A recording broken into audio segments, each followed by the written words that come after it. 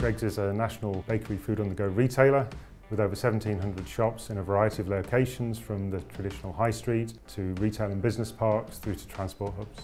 We've been recently going through a process of centralisation, moving from a distributed regional bakery model to a central production and distribution. And as part of that, we instigated the Sunrise programme. Previously, the shops were responsible for ordering their own products, projecting their likely sales based on their own experience and local events. And this led to a certain amount of inconsistency on an organisation as large as Greggs is.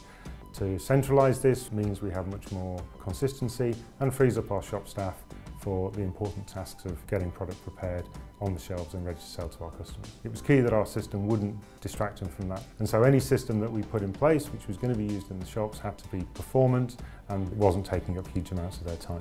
We built our own testing team as part of the Sunrise programme, and while that was sufficient for our project requirements, we knew that we'd need to complement that with specialist skills. And that's where we felt Experior could offer us something. The key thing that we needed to be able to demonstrate for the business was that we could put live 100 shops and that the system would perform. We were able to do that. It was a key criteria on our go live decision, and we followed that up with a second performance test where we were able to demonstrate that the system would scale to the full estate, over 1,700 shops, and also that it would work under stress, that if multiple shops were running concurrent activities across the estate, that the system would be able to cope with that. And that was another key measure of them in accepting the solution and rolling it out across the full estate of shops.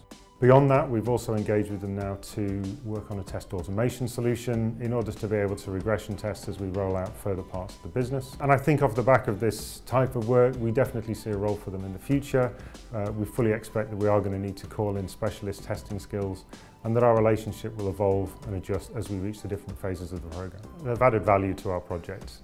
They have come in, they've worked well with our existing testing team, they've provided expertise and specialism, both in testing methodology and the testing tools, and that our intention is to work with them in the future, and I would definitely recommend that Experior have the capability and skills to do that.